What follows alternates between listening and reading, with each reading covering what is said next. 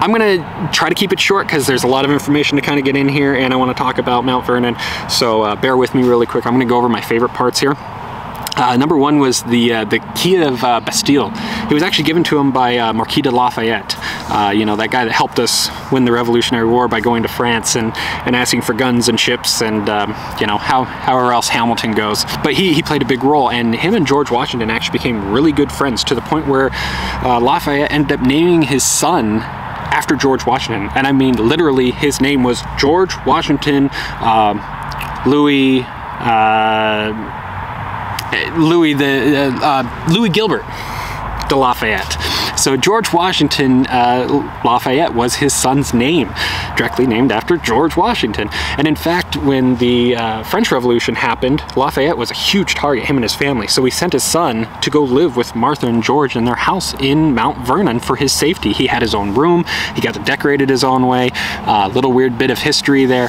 Very simple taste, wood floors, basic bedding. The only weird part was he had a full-on painted portrait of his dad right in front of his bed staring at him. And I don't know about you, but I don't want a picture or a portrait of my dad staring at me while I'm trying to sleep at night. But to each his own, I guess, at the end of the day. George Washington was given the key to Bastille from Lafayette as a token of their friendship together. That was pretty cool. It's just kind of hanging there in their hallway. I mean, where do you put the key to Bastille? I mean, it's hanging on the wall, I guess. I mean, that's what they did. Other parts that I really liked. Every bit of that house was painted differently, and you know, back then it was a show of wealth. In fact, one of the things he did in his new room, it was this huge vaulted ceiling, painted green because it was pleasing to the eye, and what they actually did is they painted over wallpaper. Yes, they put wallpaper up first and then painted over it, because that was a sign of wealth back then. I do that today, and I think you're going to get the opposite feeling from that. I think you're going to give off quite the opposite feel if you paint over your wallpaper today, so probably don't try that today, or do. I don't know. It's not my problem, it's yours. And in his dining room, he actually painted it this bright fluorescent green, and they put copper in it, and it would oxidize, and it would make this cool color, and then eventually it would oxidize too much and they'd have to paint it over again. And still to this day, they still put green copper paint on this, and they have to paint it constantly because it oxidizes and looks bad. The other kind of funny thing about all the colors that they painted, Christy pointed out, we're taking the tour of the house, and at one point she leans over and she goes, "Have you noticed that every room is painted like one of the rooms we had in our house at one point?" And I kind of laughed, and it's like, okay, yeah, we had this bright green accent wall in our living room. There's a blue bedroom, a blue themed bedroom with white accents, and we had a kitchen that was the same color blue and white accents everywhere. The new room that he had, which was kind of his show-off room, look how big and powerful I am, it was painted kind of this light green, and the exterior of our house was painted that color. As Christy pointed that out, and I'm sitting there going, all right, yeah, George Washington had good taste in colors like me. All right, we got something in common. So a little backstory on the house. The house was actually owned by his father. And when his father passed away, he actually gave it to his older brother who had passed away, and his sister-in-law actually owned the house. And she was told that if you don't have any children alive when you pass away, the house needs to go to George Washington, the next person in line. Well, 2 years later, she did pass away, and her name was actually Anne Fairfax Washington. So Anne Fairfax Washington had some children that unfortunately died at a young age, and when she died, house went to George. That was 1761, and George had actually been living in the house since 1750. He had actually already done a remodel on the house. What he had done is he had actually taken the roof, he designed it and hired crews and actually helped work on the house. He raised the roof up, added a whole second floor to it, and even added a quasi third floor for the house servants to stay in. And then, you know, he lived in it for a little while, and Martha ended up joining him in the house there. Once they got married, she brought her children. The Washingtons never had children of their own, but George was a good guy, and he took on those children of Martha like they were his own. 2 years before he was tapped to be the general of the army, he started actually renovating the house for the second time. He added on to the south side of the building their personal bedroom, a changing room for Martha, a study for himself, study, library, workspace for himself with his own changing room, and some other little updates to the house here and there that really aren't worth going into. But that was the second remodel. Then in 1774, no, pardon me, 1774 was when he started the second reno. 1776 is when he started the north end. And basically what had happened is it looked like, yeah, we're gonna do all right, and you know, let's add on to this house. So they started that. Well, of course, the Revolutionary War continued on, and they finished the exterior, but they never finished the interior. So he actually returned home in 1783, Christmas Eve, and said, all right, let's start fixing up this this new add-on to the house. And they made the new room, which was designed to convey beauty and fine craftsmanship to reflect the nation he was helping to create. And so in it he had portraits of himself done, portraits of the battles, portraits of him and his family, the house before he had actually started renovating. Just very, very well done in the sense of look at all that I have achieved in life. Look at this great nation we're building. But it wasn't too in your face, so I think he nailed it with that one. Shortly thereafter, he actually started the third add-on to the house, which was the exterior work and some other stuff. Nothing new was really added to the house. It was just more updates and stuff like that. And then his final thing that he did 2 years before he died, he had actually ordered from Pennsylvania in Philadelphia someone to create a gold weather vane that was a dove and an olive branch, and just topped off the house very nicely. It was a weather vane, but it doubled as a lightning rod, and it still to this day protects the house from lightning strikes fairly regularly, honestly, is what we were told from the tour. The grounds were massive. Like I said, it was 500 acres remains of the original 8,000. 500 is a lot to walk, and we walked a good bit of it. And you know, we saw the stables, we saw all the support housing for, let's face it, Martha Washington and George Washington both had slaves. They had slave quarters. George Washington was actually a firm believer that you should live close to your work. So he had the house servants were actually inside the house on the 3rd floor. They had support staff that lived in segregated male and female housing, and they did stuff like work in the blacksmith shop, worked with the horses, all that stuff. You get what I'm talking about. The cooking, all that.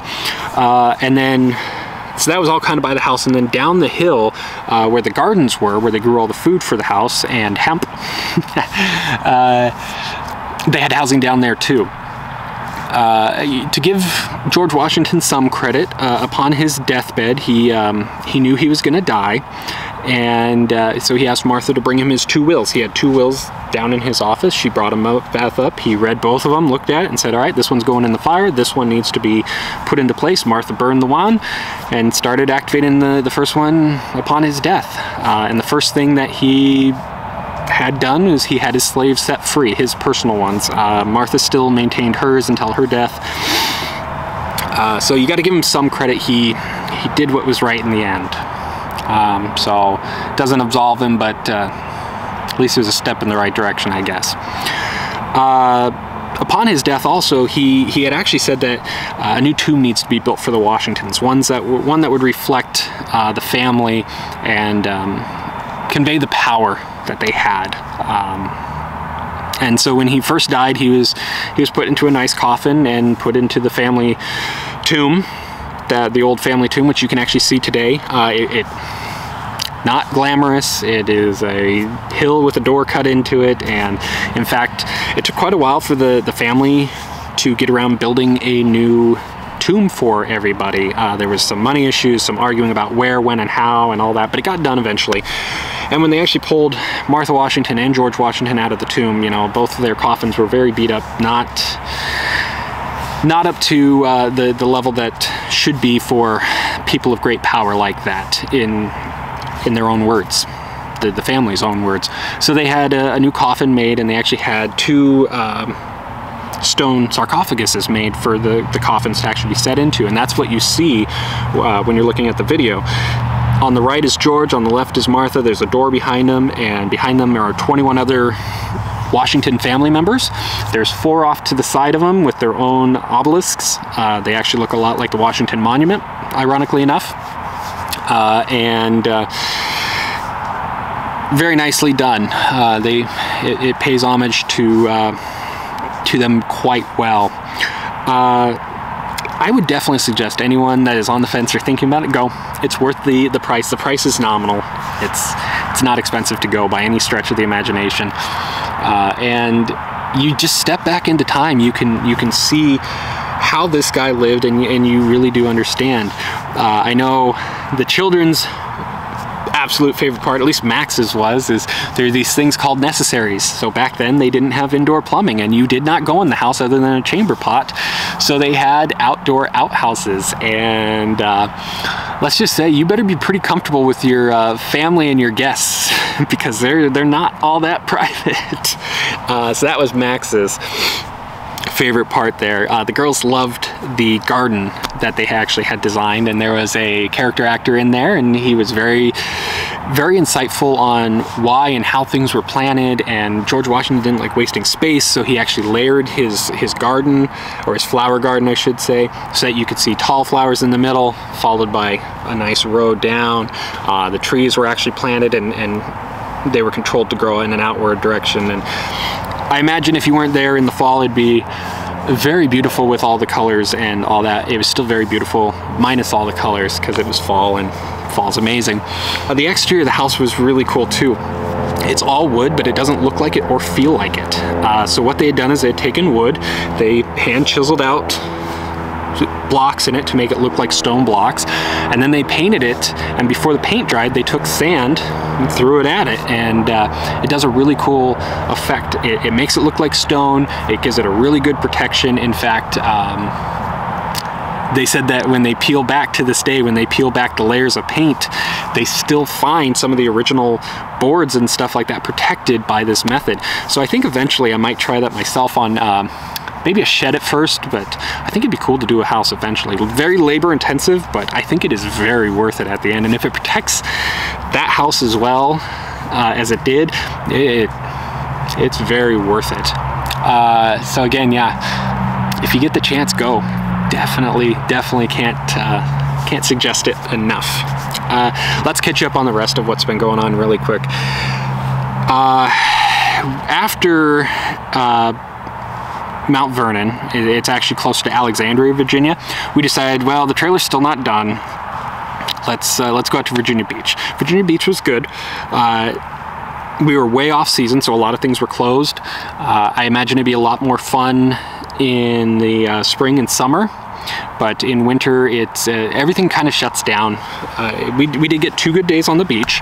You know, it was kind of weird to be on the beach in without shoes on in mid-November, but it worked. If you don't like crowds, sure, go to Virginia Beach in the winter. There's not a lot of people there and you have the run of the beach. Claire loved it, I know that much. After that, we actually went back to Williamsburg because the trailer was supposed to be done before Thanksgiving. Lo and behold, trailer didn't get done before Thanksgiving. Had a lovely time with my sister, brother-in-law, and their kids there. They took amazing care of us, and thank you guys so much. I mean, that was a pure treat to be there and just be appreciated like you guys did for us. Thank you so much. After that, the trailer still was not done, and we found a piece of property that is for sale up in upstate New York, and so we decided to go back up and take a look at it. So right now we are in Johnstown, and it's cold. It snowed the last couple days. We're actually an hour north of Cooperstown, so we are right back where we were a couple weeks ago. We just drove straight from Williamsburg. It was about a 9-hour drive straight from Williamsburg to our hotel here. And it snowed and the kids loved it, and we like it up here. It's very nice. We'll see if it works out, but so far so good. We are going to be heading back down to Williamsburg starting tomorrow. Hopefully the trailer will be done. Now please don't think that this has anything negative to do about the trailer place. They've actually just been amazing throughout this whole thing. It's not their fault it's taking longer. It's not their fault that they found more problems. And it's not their fault that places shut down for Thanksgiving and holidays. You know, just a quick rundown. We took it in there originally for the water damage, and they hopped right on it. We have new flooring in there, we have new subflooring, we have new insulation, new underbelly skirting. They replaced a couple other little things here and there, but then they started finding some other problems. You know, one of the slides, actually, when we were in Montana, we realized that the slide's not sitting in there right, and so I called one of my friends who's a lot smarter than myself, and he kind of talked me through how to correct the problem. And you know, I did it to the best of my ability, but it still wasn't right. So when we took it in there, you know, I said, hey, there's this other thing we've been noticing for a little while now, could you please take a look at it? And he said, well, to replace the flooring, the slides has got to come out anyway, so when we put it back in, we'll take a look. Well, lo and behold, a bracket had broken that holds the slide together and holds it up, and the trailer manufacturer does not sell the bracket separately, so they had to, 2 days before Thanksgiving, find a shop to manufacture this new bracket. And of course, good luck finding a machine shop to jump on something quick like that right before Thanksgiving or any holiday really. You're not going to get a quick return. And they got it now, and it's back together, but when they were putting the slide back in, they realized that the motor wasn't working, and so they did a bunch of tests, and they found out that the control panel, somehow the positive wire had come loose and grounded off the ground and caused problems. I don't know what the full repair is because I haven't talked to them about that yet, but to my understanding, it was a whole new control panel. So that was part of the holdup, plus a litany of other little things throughout. The trailer was not put together from the factory correctly on the front cap. It was sitting kind of cockeyed in there. and we hit a big bump and it cracked part of the front cap. So that was definitely gonna have to be fixed eventually. So we were like, well, let's just get it done while we're in there. So that added a couple days. The front flush system for the black tank, it did not work from day one, even though the manufacturer said, yep, it's installed right, and the dealer we bought it from said, well, we looked over and we got it to work. Well, I've never gotten it to work, and this place said, yep, we couldn't get it to work either, and we're tearing it apart and looking at it. We were actually supposed to get the trailer back today. I did not get a call from them, so I'm assuming that they ran into more problems, and that is not their fault. Thank you guys for working as hard as you have to correct this problem. But tomorrow we're going to start slow rolling our way back down to Williamsburg. I really don't want to drive for 9 hours again, especially with Washington, D.C. traffic, as we have learned going to be 4 separate times now. There is no good time to go through Washington, D.C. unless it is 2 in the morning before, and between 5 in the morning before anybody's really there trying to do anything. So we're going to probably break it up into 2 days. And hopefully we'll get the trailer back, and we'll be able to continue on at that point. But so there you go, you're all caught up. Thanks for listening, thanks for watching. Hopefully you enjoyed this video. This is actually one of those videos that I am particularly proud of. There's nothing new or innovative about it. I just genuinely had a good time filming it. Everything kind of fell together nice when I was editing. And the only thing that really struggled was the recording of this. You know, I'll be honest, I had 2 really bad days there where I was just kind of not feeling it and struggled. But I think I'm in a better spot now mentally, and just happy to have another video to share with you guys. So again, thanks for watching, thanks for taking interest in our story, and we'll see you next time.